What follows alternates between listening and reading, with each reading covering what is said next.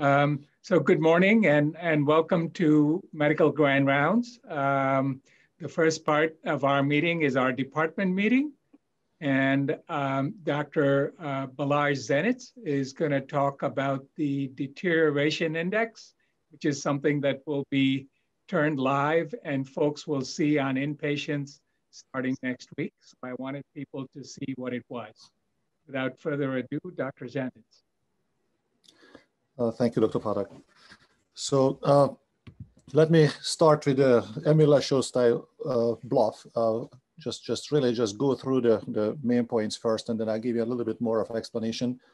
Deterioration index is an early warning system that will be deployed next week, as Prad just mentioned.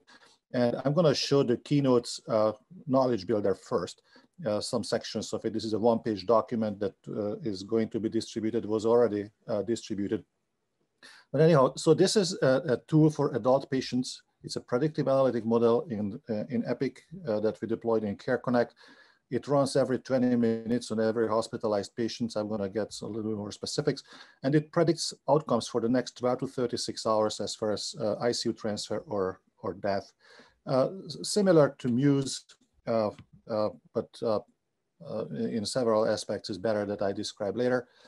It captures 17 variables over the last 72 hours from patients. And again, this is sort of age, vital size, different nursing assessment tools and parameters. It is visible across several sections of the chart, on patient list, on storyboard. There are summary reports. There are specific system lists that describes this and so on.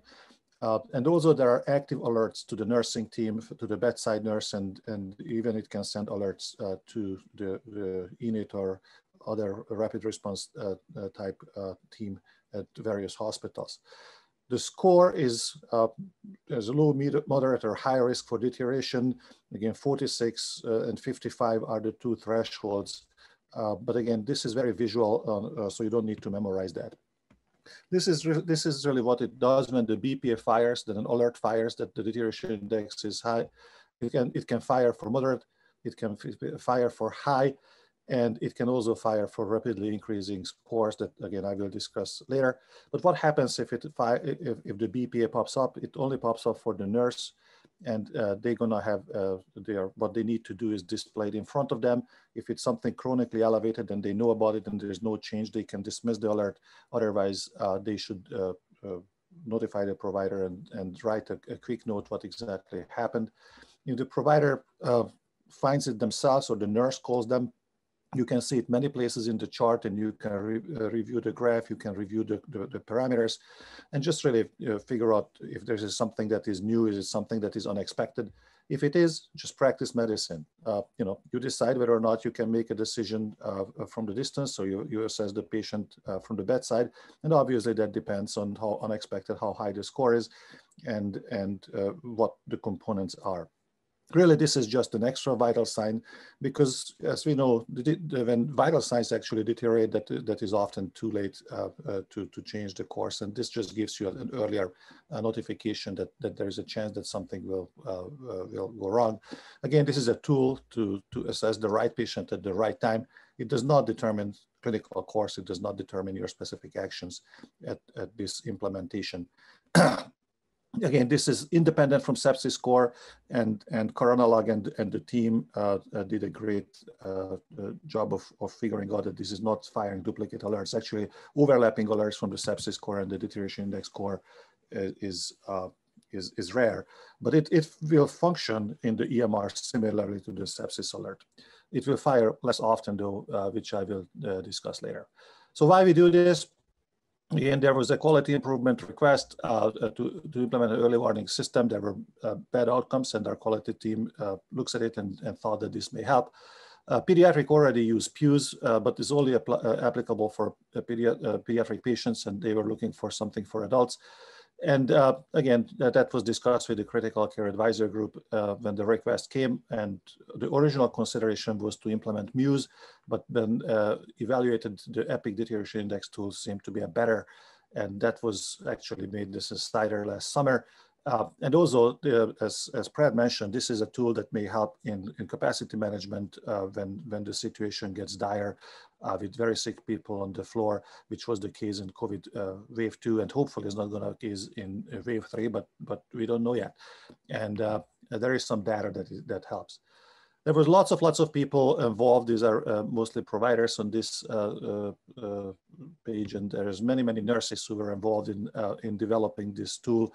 Again, EPIC developed the tool itself, but how to implement it at Rochester Regional, why, what to do with the tool was a really broad coalition. As you may notice, I'm not part of the project team, so if you have questions, I'm going to need to ask you to follow up with Karan for very specific discussions. So this was the original request for some use. It is 6 variable. This is what university uses south of the highway. Many systems EPIC moved to use to the deterioration index because of benefits.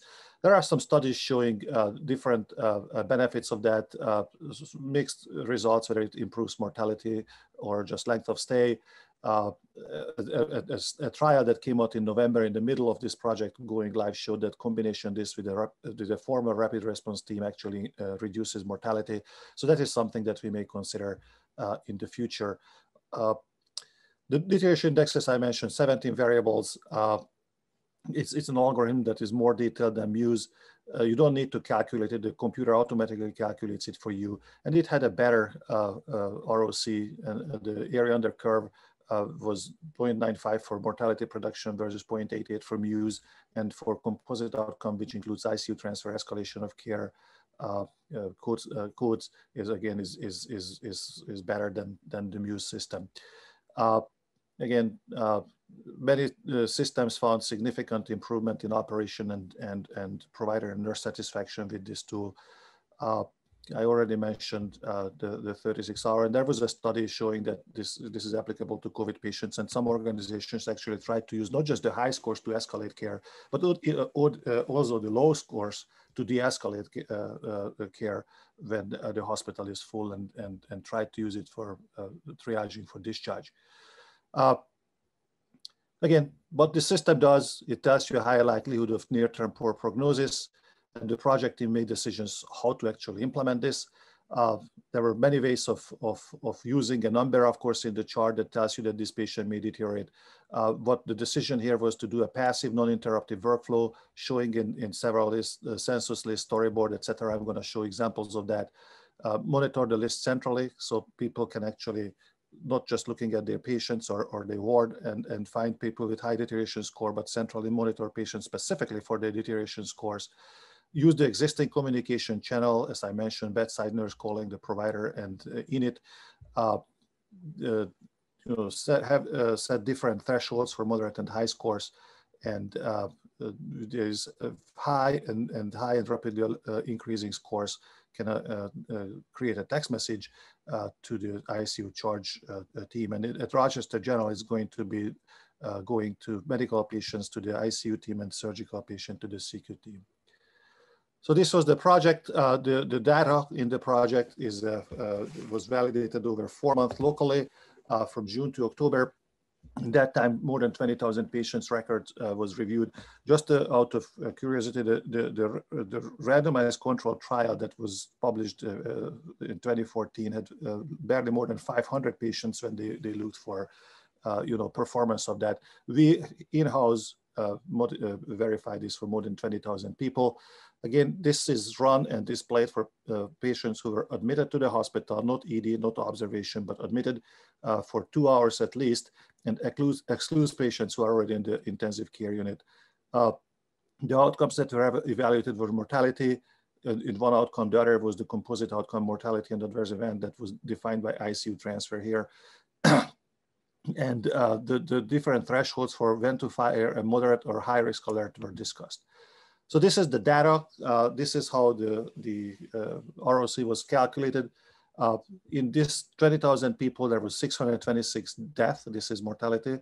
And again, of course, if you look at all this, a score of 0 would capture all of them, but again, it would identify 22,000 patients. I cannot see my own screen here, but There is different thresholds, and you can use a threshold wherever you want, but the team figured out that firing these 3,000 alerts for moderate that identified 506 out of the 626 patients 36 hours prior to mortality resulted in 80% sensitivity, and 1 of 8 person that the alert fired actually died.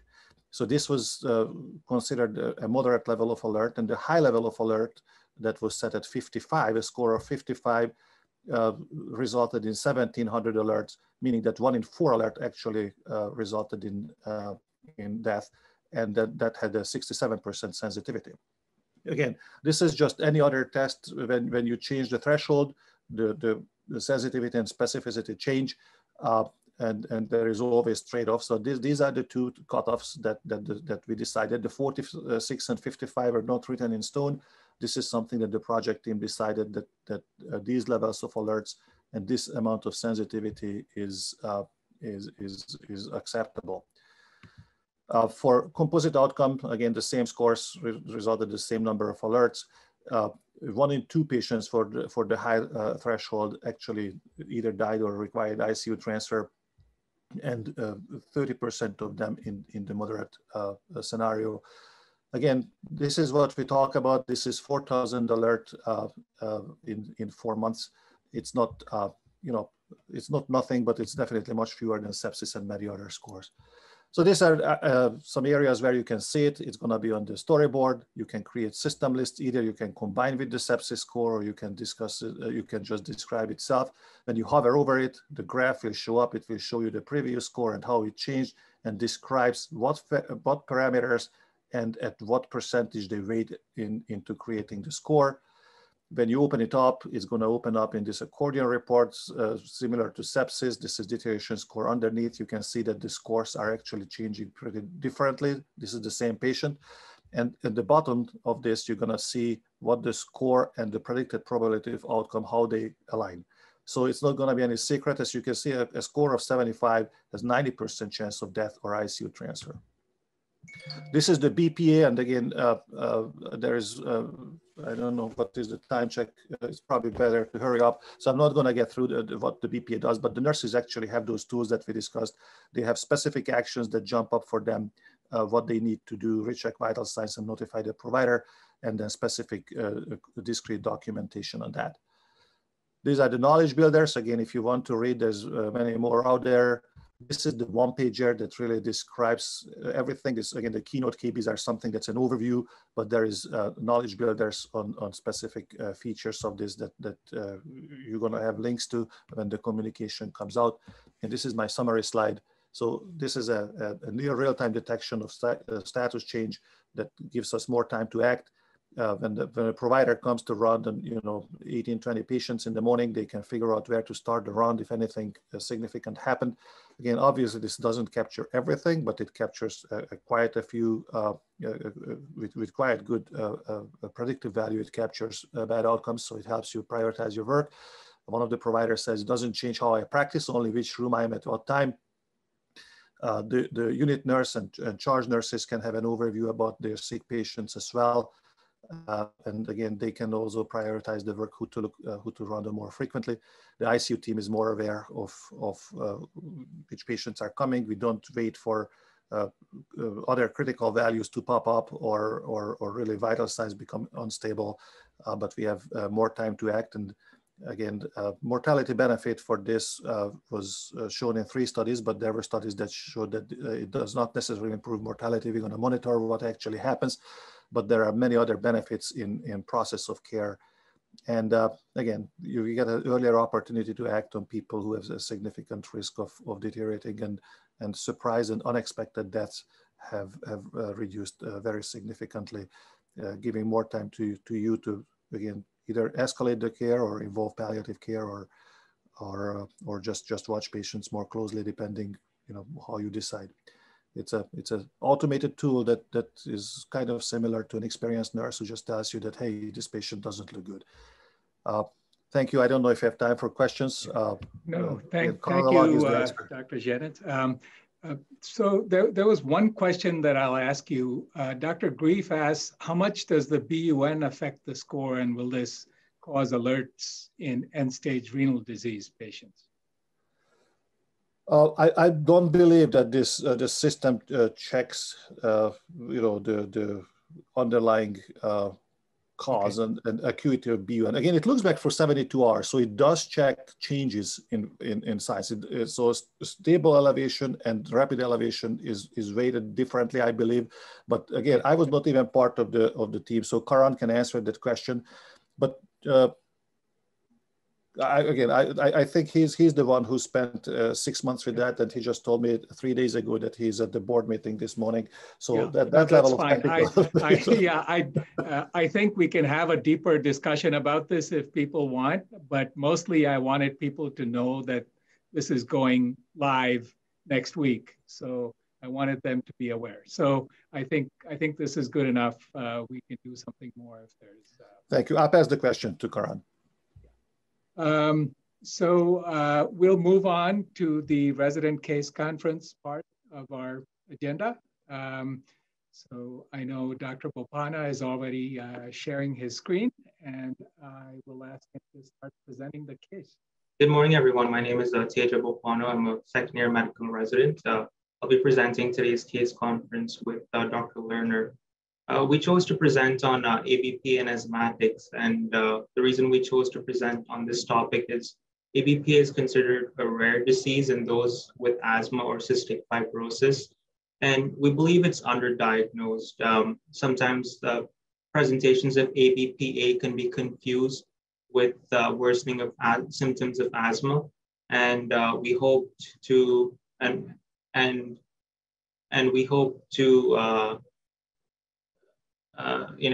present a case and a diagnosis and go from there. So ABPA is allergic bronchopulmonary aspergillosis.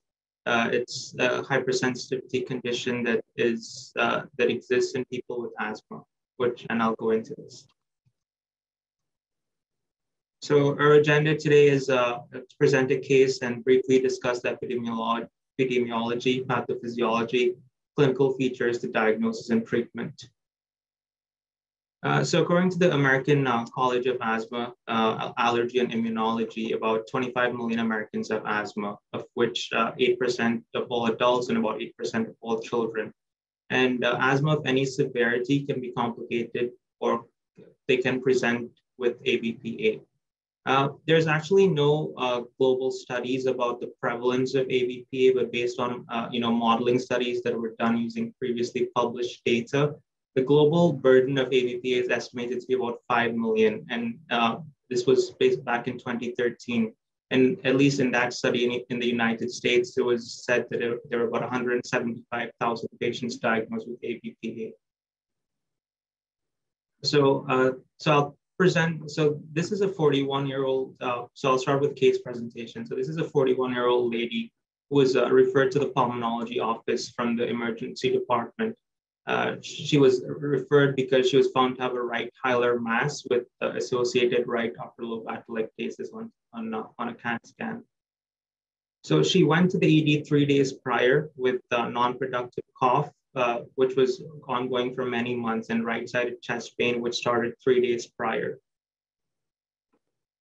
So she's known to have a history of mild intermittent asthma since childhood.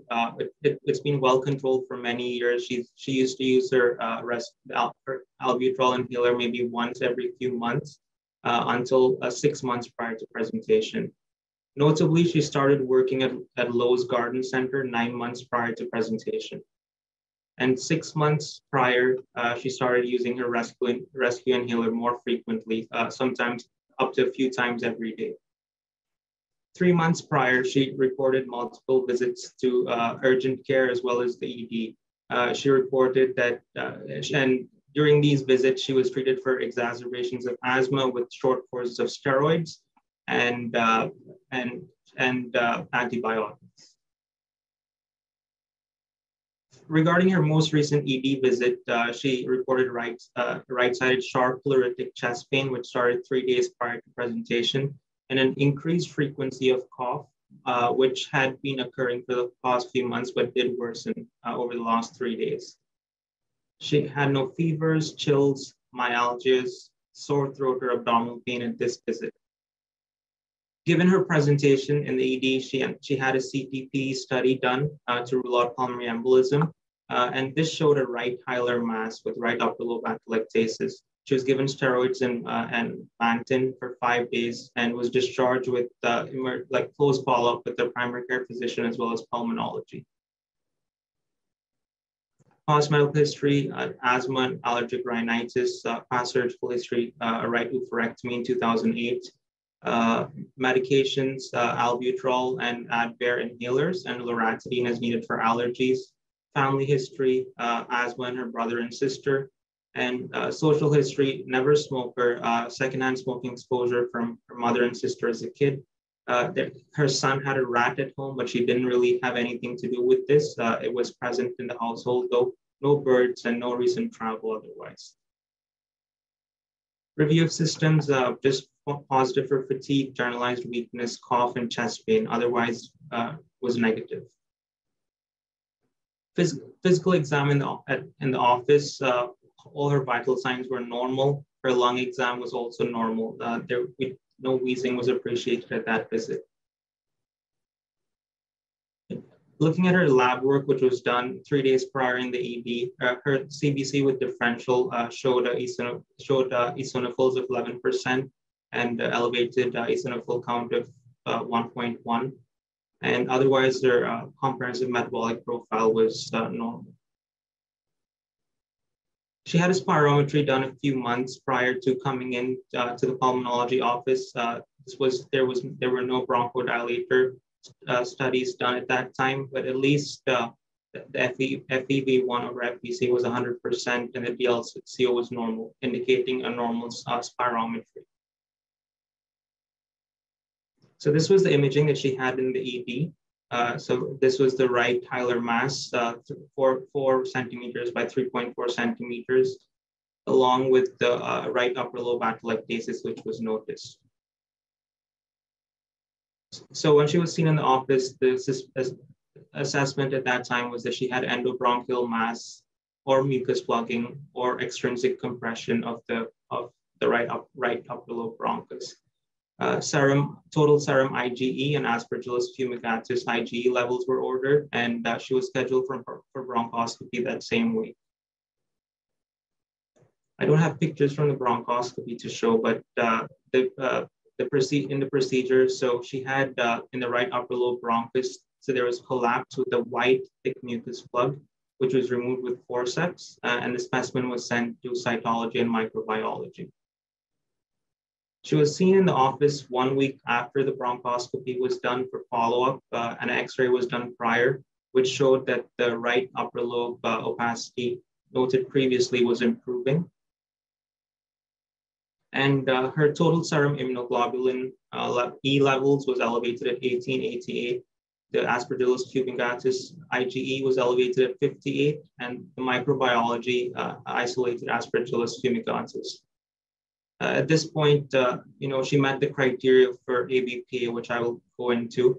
And so she was started on prednisone, 20 milligrams daily, and itraconazole for ABPA and ABPA-associated endobronchial aspergilloma. 1 month later, she was feeling well, but she was gaining weight. So her prednisone dose was decreased to 10 milligrams daily, and the itraconazole was continued. She was referred to allergy for consideration of injectable monoclonal antibodies. 3 months later, she had stopped taking the itraconazole on her own and now reports that she felt worse. She had some headaches and what she described as a head fog. The itraconazole was restarted as per pulmonology, and then her primary care physician ordered a CT head to evaluate her symptoms of headache. And a sputum culture was ordered. Both the CT head and sputum culture didn't show anything, didn't have any findings. 6 months later, she had multiple episodes of sinus congestion, runny nose, myalgias, and fatigue. She was treated for sinusitis and failed multiple courses of oral antibiotics. During this time, she continued to work at Lowe's. And she was, because of her multiple episodes of sinusitis, she was referred to ENT. So ENT got a CT scanner for sinuses, which showed left-sided sinusitis. So this shows a pacification of her ethmoidal air cells. And she ended up having endoscopic ethmoidectomy for treatment. And the intra-op cultures from this procedure grew Aspergillus species as well. Given her history of now allergic Aspergillus sinusitis, as well as ABPA, she ended up seeing infectious disease for recurrent Aspergillus infections. It was thought that her presentations were due to exacerbations of ABPA and allergic Aspergillus sinusitis. And she was started on a 3-month course of itraconazole, again, with improvement in her symptoms. 11 months later, she finally saw allergy and plan was to start on omalizumab, IgE monoclonal antibody for better symptom control. During this time, during the 11-month to 3-year period, she had multiple exacerbations, again requiring systemic steroids, and she remained on chronic steroid therapy during all this time. And otherwise, she had multiple bacterial pneumonias, growing Pseudomonas in staph. This we thought was a red flag, but a red herring rather. But genetic testing for cystic fibrosis was done, and she was found to be a cystic fibrosis carrier, an atypical variant. She was referred to a cystic fibrosis center for further evaluation for this. She ended up not going to follow up with them, but we just thought this was something that came up and unlikely related to her ABPA. So in summary, 41-year-old lady with mild intermittent asthma for a very long time, and now a change in environment, new job, suddenly presents with worsening symptoms and diagnosed with ABPA, and over a 3-year period, essentially now becomes glucocorticoid dependent, has glucocorticoid dependent ABPA. Discussion. So before I speak specifically about ABPA, allergic bronchopulmonary aspergillosis, it's just important to understand the spectrum of aspergillosis. So Aspergillus is a fungi. There are about 160 different species that are known, and these are present in the environment all around us. However, only a very minority of people get disease or have disease as a result of Aspergillus. So the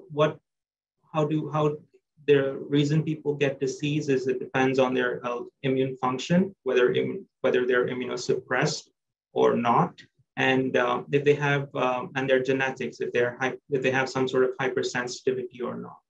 So you have invasive pulmonary aspergillosis, which is an entity that exists in people who are immunosuppressed, whether this is because they have whether as a result of neutropenia, they have leukemia or something, they're undergoing chemotherapy, solid organ transplants on chemotherapy. And these are people who are usually in the hospital, they're very sick. Then you have chronic pulmonary aspergillosis, which is more of an indolent disease, presents with fevers, weight loss, mostly people who have normal immune function, but they may have some lung disease. In the developing world, this is due to, for example, tuberculosis, and you have scarring of your lungs. And in more developed countries, it's maybe people with bronchiectasis or COPD. And these are people who have either aspergilloma balls with aspergillus balls within these pre-existing lung cavities, or it could be due to aspergillus nodule. And then you finally have ABPA, which is due to hypersensitivity. This exists only in people with asthma and cystic fibrosis. So the epidemiology of ABPA is really not known at this point. It was first described in 1952. And most of the figures that are available are for people who attend asthma clinics. So for example, among patients who attend asthma clinics, the Aspergillus sensitization was between 6 and 40%, and the prevalence of ABPA among this population was between 2 and 20%. The number of cases diagnosed is increasing in the last 2 to 3 decades as a result of heightened physician awareness and then the widespread availability of serologic testing. So pathophysiology, a while ago, it was thought that the environment had a lot to play with the development of ABPA. But then it was found that if you had 2 people with asthma within the same environment, one person would develop ABPA and the other wouldn't. So it was thought that there was a genetic predisposition to it. So the fungi that is pathognomic for ABPA is Aspergillus fumigatus. So you have these spores in the environment, and in our patient, for example, she worked in the garden center where there's a lot of such spores in the environment. These spores become trapped within the secretions, causing growth of hyphae. And what happens there is that now you have antigens and proteases which are formed, and the proteases cause damage to the airways. And then you have antigens, which are processed by the antigen-presenting cells, and which cause a T helper 2 CD4 response. So you end up having production of these inflammatory, these markers of release of interleukin 4, 5, and 13. These both the cellular response as well as the innate response end up causing increased IgE levels. You have pulmonary inflammation, and then you have tissue damage and airway remodeling, which is what happens in ABPA. Clinical features, mostly non-specific, but it's thought the low-grade fevers, wheezing, breathlessness, hemoptysis, and/or productive cough. And this is classic for ABPA, the expectoration of mucus plugs. And then you need to keep in mind that the upper respiratory tract sinuses can also be affected, and sometimes this can precede development of ABPA. Nothing specific on physical exam. You can hear, about 15% of patients can have clubbing and coarse crackles, and you can hear some polyphonic wheezing. So how is the diagnosis made? This was a challenge for a long time because there were many different criteria that existed for diagnosing ABPA. And they were very specific, and sometimes, it was hard to make the diagnosis simply because they didn't fit all these criteria. This was until 2013 when this criteria was made, the International Society of Human and Animal Mycology. So this made it very simple. So firstly, you need to have a predisposing, you need to either have asthma or cystic fibrosis. Then you need to have both these obligatory criteria, your serum IgE level greater than 1,000 and a positive skin test or increased IgE antibody to Aspergillus. And then 2 of the following 3 supportive criteria, peripheral eosinophilia greater than 500, precipitants or increased IgG antibody to Aspergillus, and then consistent radiographic opacities. And with this, it became a little easier to make the diagnosis. Just a brief mention about staging. So you have 6 stages. Stage 0 is asymptomatic, and this is when people are diagnosed with ABPA when they're routinely investigated. But most people usually present with stage 1, meaning acute. This is their first presentation, as it was in our case. So it's based on CT and/or bronchoscopic findings of mucoid impaction, as was seen in our patient. Then you have a response. You start them on treatment. They improve with decrease in their serum IgE levels at 8 weeks. Then stage 3 is exacerbation, where you have increase in their level again, up to 50% at baseline. You treat them, you treat the exacerbation, they go into remissions, which is stage 4. But then stage 5 is where Our Lady ended up. You have treatment-dependent ABPA and glucocorticoid-dependent asthma, which both exist. And then finally, stage 6 is advanced ABPA. which are when someone has clinical signs of a respiratory failure along with radiologic features of fibrosis. Dr. Lerner will discuss the treatment of ABPA now. I think I'm sharing now. That was excellent presentation. I want to thank you, Teja, for inviting me to be part of your talk. This has actually been a welcome respite from COVID to be able to actually circle back and focus on pulmonary medicine for a while. So the treatment of ABPA is often challenging. As a relatively rare disease, there's not a lot of randomized controlled trials to guide therapy. And so most of this is expert opinion and clinical experience. So of course, what are our treatment goals when we're treating ABPA? Of course, we want to maintain control of the underlying symptoms of the asthma or cystic fibrosis, or in some cases, structural lung disease that has been a setup for the ABPA.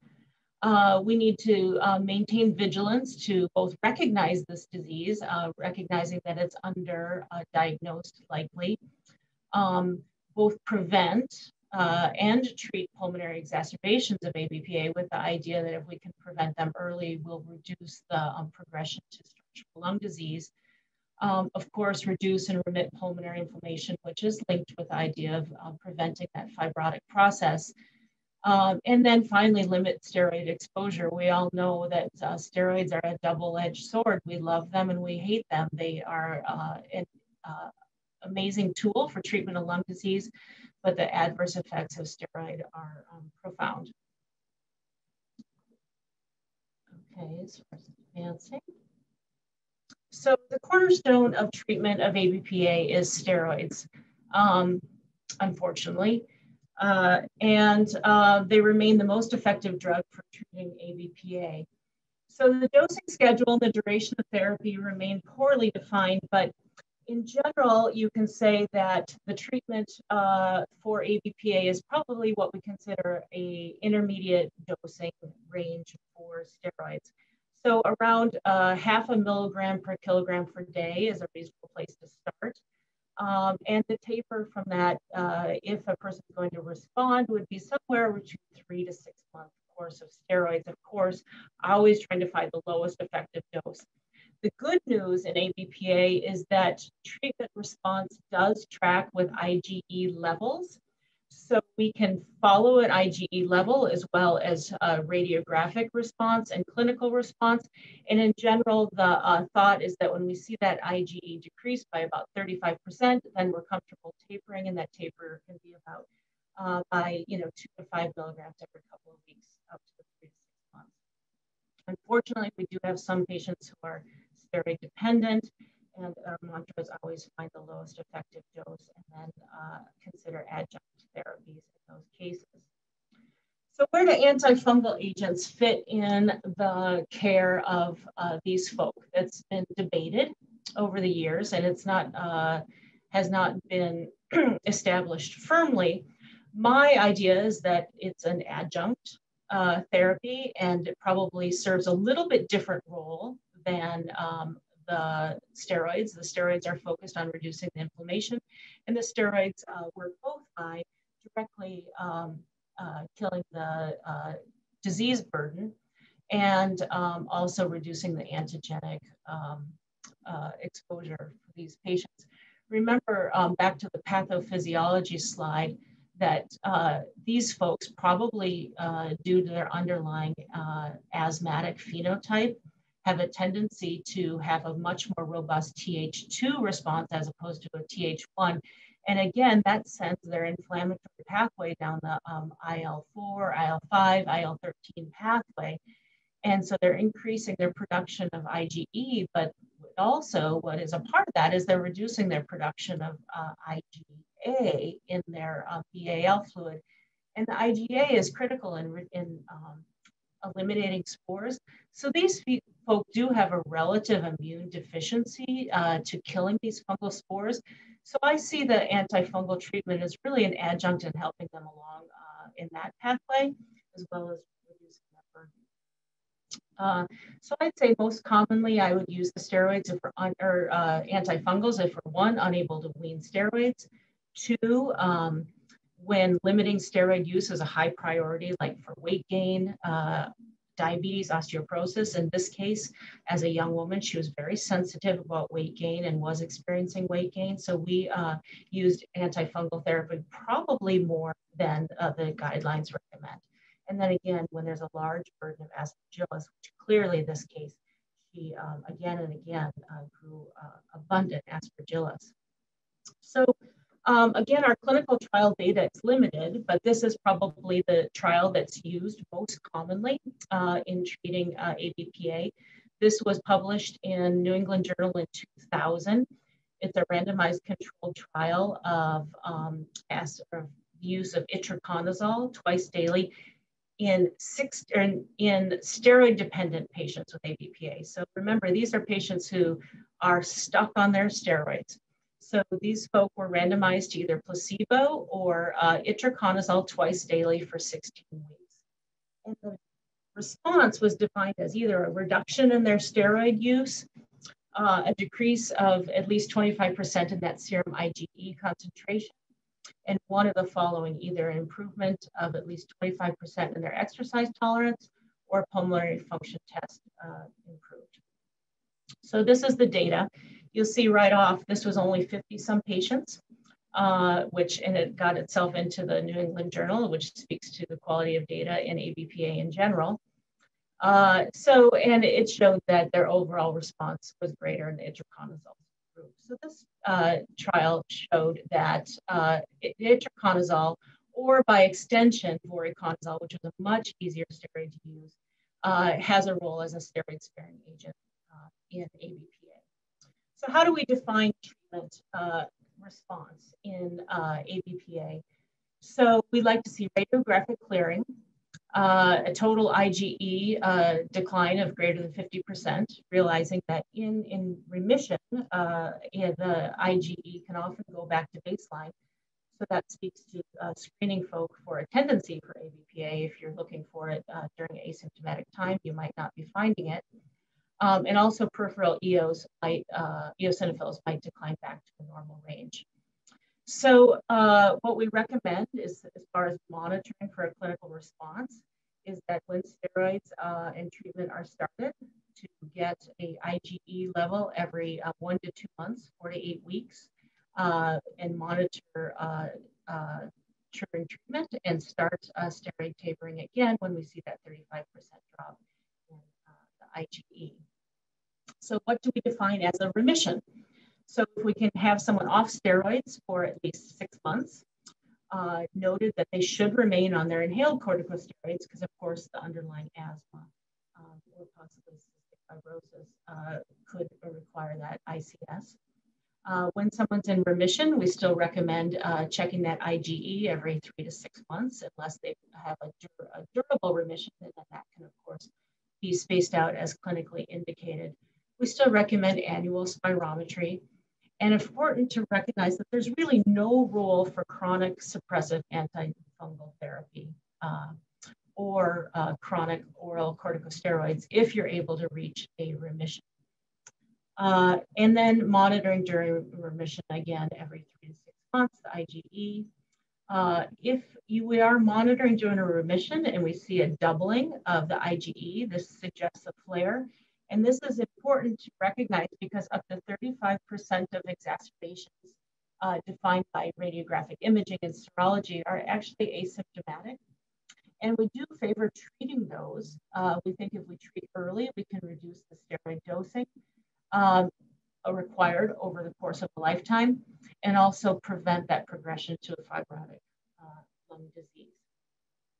So as far as adjunct therapy and additional steroid sparing agents, we have the most data on omalizumab, which is a monoclonal antibody against IgE. Studies have been done in patients with underlying CF and have demonstrated a significant clinical improvement with reduction in both hospitalization and exacerbations, and limiting the use of oral corticosteroids. Finally, when you look at the pathophysiology of ABPA and realize that they have such a heightened IL-4, 5, and 13 response, it only makes sense that the other monoclonal antibodies targeting these interleukins, like dupilumab, which focuses on IL-4, 5, and 13, or mepolizumab, or benralizumab, which focus on IL-5, seem an obvious solution. At this point, the data is only case reports of a handful of cases, but they're quite promising.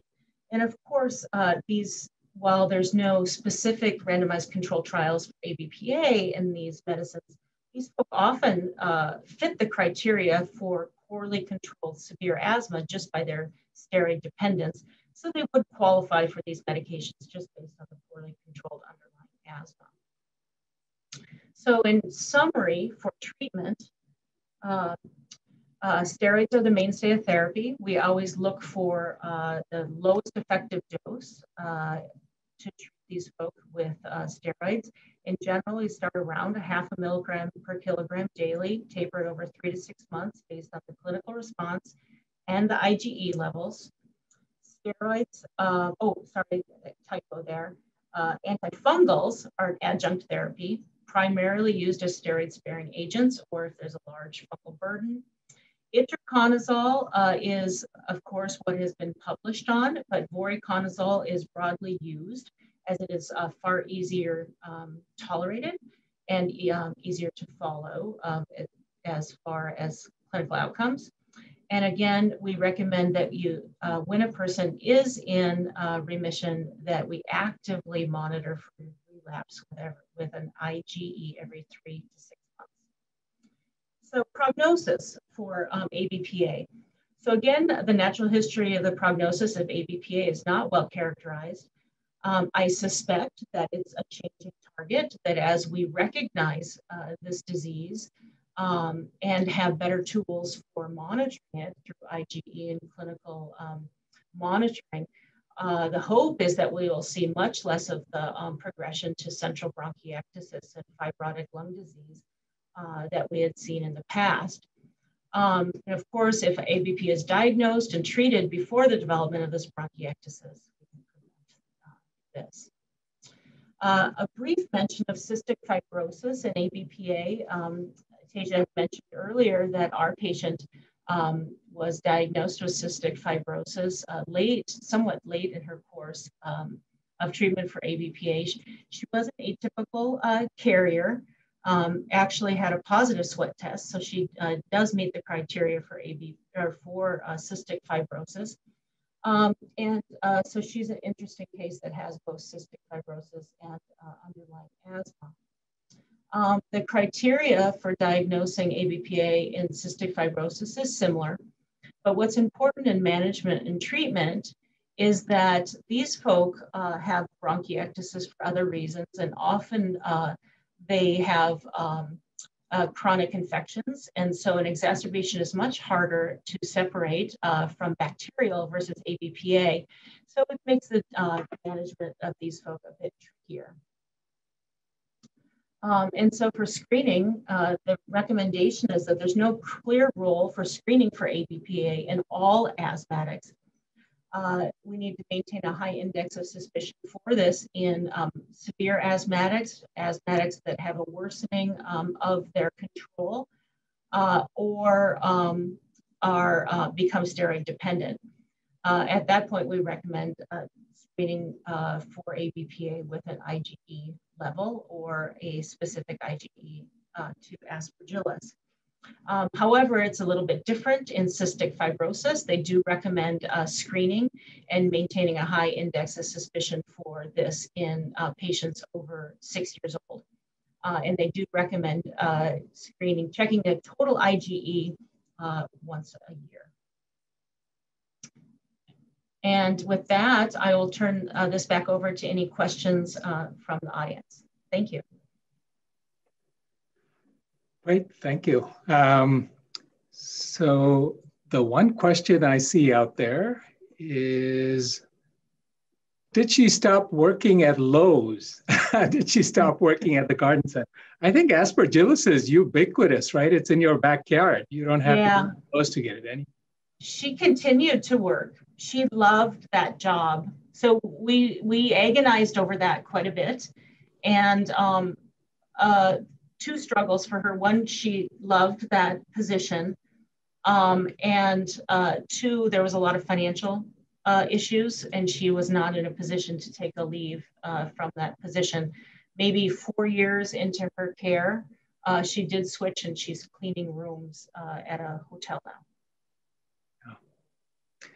So the other question here that showed up for Dr. Lerner is the spirometry for this lady showed no obstruction with ABPA likely in the clinical situation. Would you have offered cystic fibrosis screening earlier? Oh, so would I have offered CF screening earlier when she was diagnosed? Yeah. Yeah. Oh, if it had not shown obstruction, would I have? Yeah, you know, I was a bit humbled that she ended up having CF, and it was so late in her care that we recognized it. I think, you know, diagnosis of adult CF is always challenging. What triggered me, or my aha moment with her, was, you know, first she had the aspergillus, and, you know, it was a pretty straightforward ABPA case, and then she grew staph. I thought, oh, that's kind of weird. So she has staph and she has aspergillus, and we treated that, and maybe a few months later, we got more sputum cultures and it grew pseudomonas. And then I thought, oh, staph, pseudomonas, aspergillus. Okay, I better do some testing here. And sure enough, she had this atypical variant and a positive test. Humbling. Yeah. So cystic fibrosis carrier is not that uncommon a state, right? People of European descent, it's what, like 3% or something like that? For the most common, correct. Yeah. And she's Northern European. Yeah. All right. Well, seeing no other questions and only about 5 minutes left on our time. Thank you very much to all the speakers, and see you all next week.